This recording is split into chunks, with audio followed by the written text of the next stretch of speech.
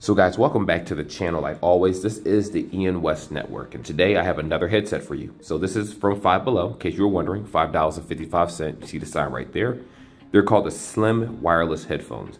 Now, let me just talk about a little bit of things. It does come with a 3.5 headphone jack, which is really good. So for the person that wants to switch between Bluetooth, uses connected to a tablet, a phone, a PC, you do have the option to do that. It says it has high quality sound, but hey, listen, we'll be the judge of that once we actually open this up. You're getting 3 to 4 hours of battery life, and that will determine if you're listening to about between 50% to 100% at one time. It takes about an hour and a half to 2 hours to fully charge it from 0 to 100%. To be honest with you, that charge time is a little egregious, I gotta be honest with you, but it doesn't change the fact that it still has a headphone jack so you can use it as a secondary way if it dies. So that's a pretty cool thing. Anyway, let's open this up and see if it's actually worth the asking price, which is a whopping $5.55.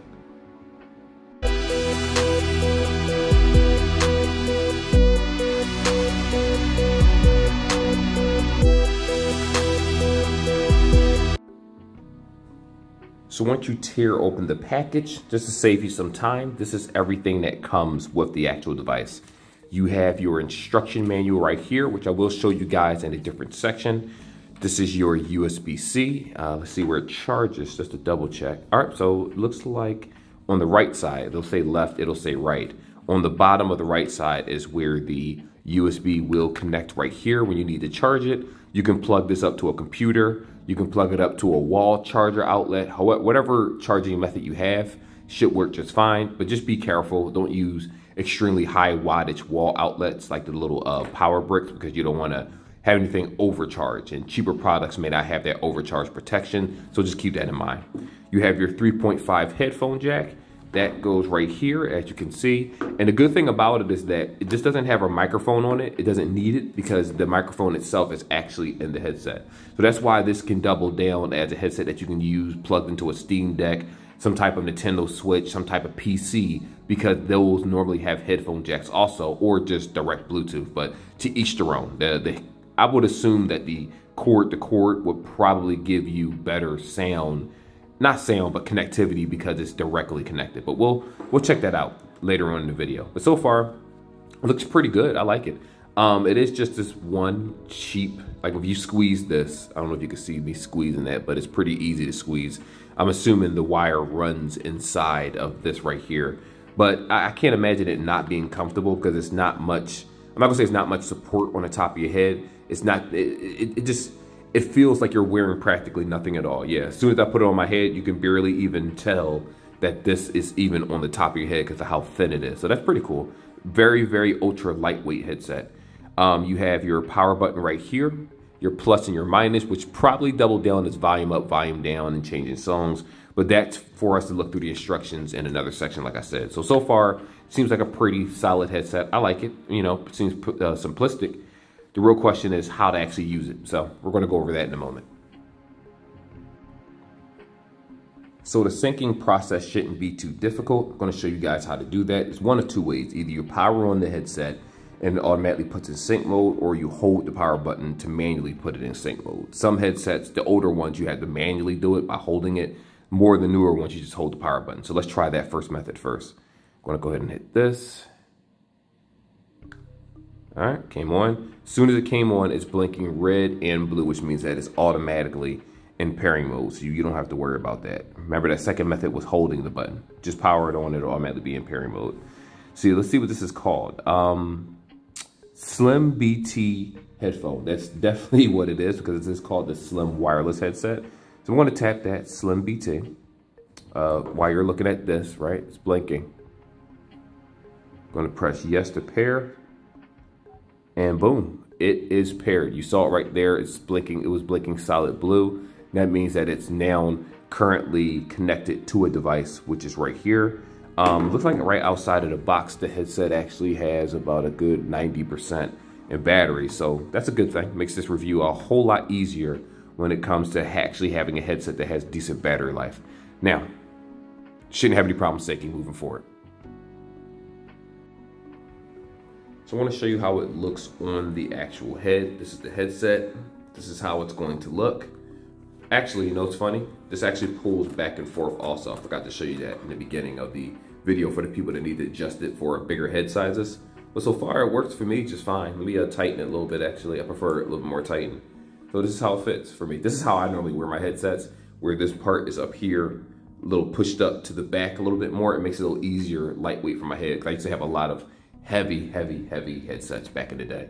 But I mean, it's pretty simplistic. Like I said, it's not that much head support right here. So that may look a little weird to some people, but for the price tag and for the light efficiency, it feels like nothing's on my head at all. It's actually super lightweight.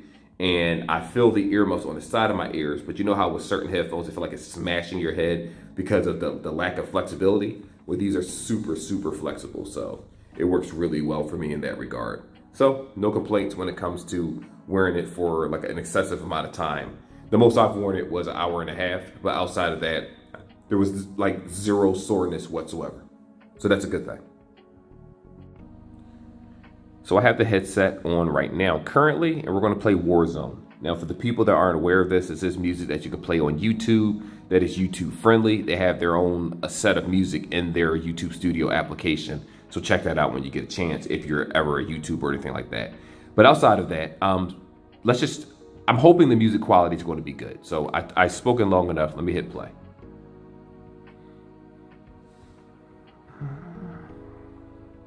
The sound is really deep and really rich. The instruments mesh well. I don't hear any like colliding sounds or like breakages.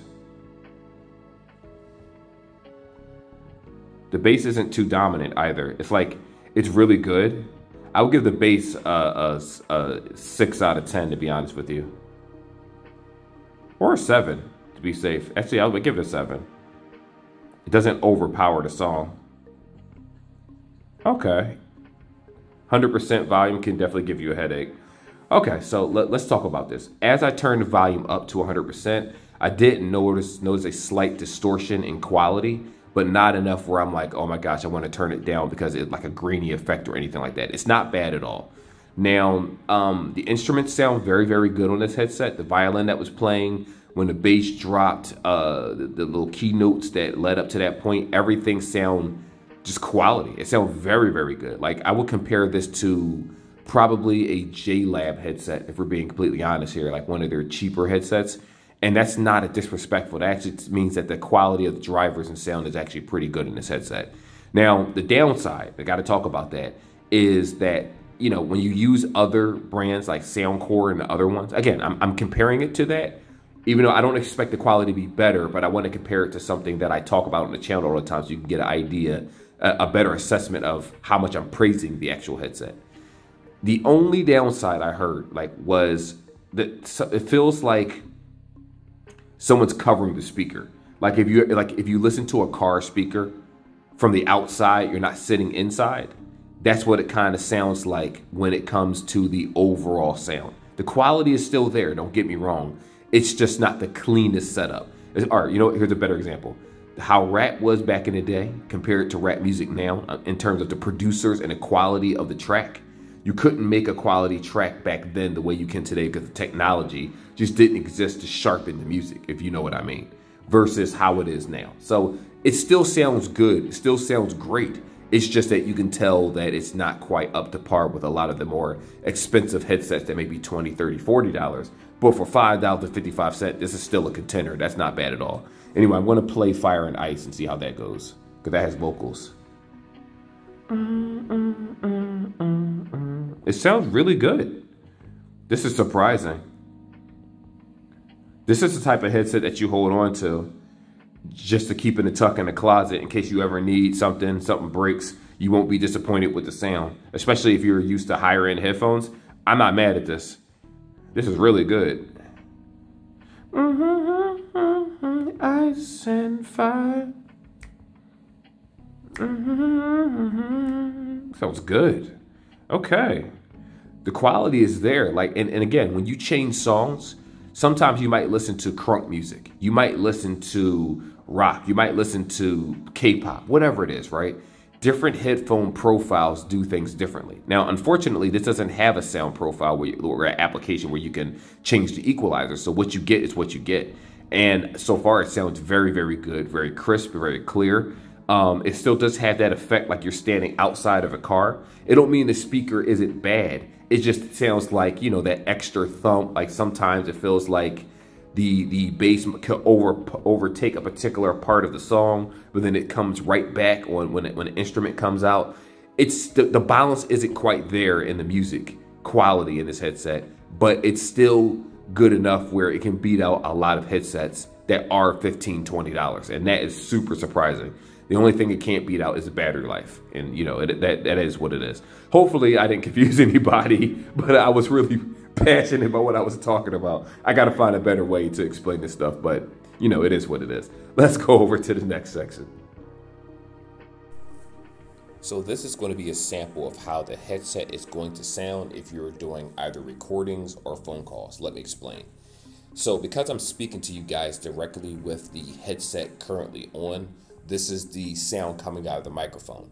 Now it may vary based on your service provider, depending on your Bluetooth connectivity and things like that. So just keep that in mind. There are different variables, but this should be how it is. Now, I haven't heard the sound. I'll be hearing it when I do the edit to this video. So if you as a consumer say, well, you know what? I don't have a problem with the music quality.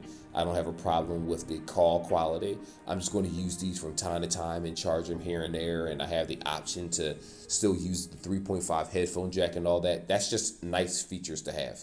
I'm a firm believer that when it comes to these cheaper headphones at Five Below, if they're going to have a lower battery life, it's good to have a headphone jack for the person that still wants to be able to use their headset so they don't feel like they're handicapped because of the quality of the product. And I think they delivered in that regard. So with that being said, let's hop on over to the next section. So this right here is the instruction manual that everyone needs to see. A lot of times people lose these early on, or they'll get headsets or take it from family members or stuff and borrow it indefinitely and y'all don't know how to use it. So that's what the instructions is for. So if you look right here, here's the user manual. It's just how to use, the description of the buttons, short key, long key, what they do. Remember I told you, I think I said that at the beginning of the video, that the plus and minus volume up and down, if you hold it, it's going to change the song. That was actually true, says that right here. You have the tips for the low battery charge, technical facts, things like that. So just go ahead and screenshot this or take a picture of it with your camera so that you can just take a look at it and you'll have the instructions moving forward. Now, what's funny is that this says the Bluetooth lasts 4 to 5 hours right here, but the box says 3 to 4. So that's kind of crazy that they have different instructions on the outside and on the inside. That doesn't make any sense. So you see right here, it says 4 to 5 hours, right? And then on the front of the box, it says 3 to 4. So that's false advertising, but it is what it is. You know, again, it's $5.55. What do you honestly expect? So if you're wondering if this headset is worth the asking price, absolutely. I like the headset a lot. Now, with the music profile part, I did give it a little bit harsher criticism than I should. Again, it's still a great headset in terms of battery life. I mean, not battery life, I'm sorry. Quality of sound, the headset is great. When it comes to just flexibility, how it feels on top of the head, I don't have any type of fatigue or any issues whatsoever. So if you're one of those people where you wear headsets all the time and you don't want that dent in your head, that famous dent from wearing oversized headsets sitting in front of a computer, this definitely is a preventer to that. Now, it's obviously not better than higher end brands like JBL and JLab and stuff if you're trying to use it as a all the time headset. I mean, quality of music, it's definitely there. I don't have an issue there. But again, you know, people prefer products that may have a warranty, or if it breaks, you can see it again inside the store. Five Below is kind of, you buy it, you better hope that they have more if something does happen. Otherwise, you're going to have to find another product. So just kind of keep that in mind. But I do like it. I don't have an issue with it. I don't have anything bad to say about it. Outside of the battery life could definitely be better. They need to start having 5 hour to 7 to 8 hour, 9 to 10, something like that. But again, I have to temper my expectations because it is Five Below. I'm getting too greedy over here. But anyway, like and subscribe like always. And I will see y'all in the next video.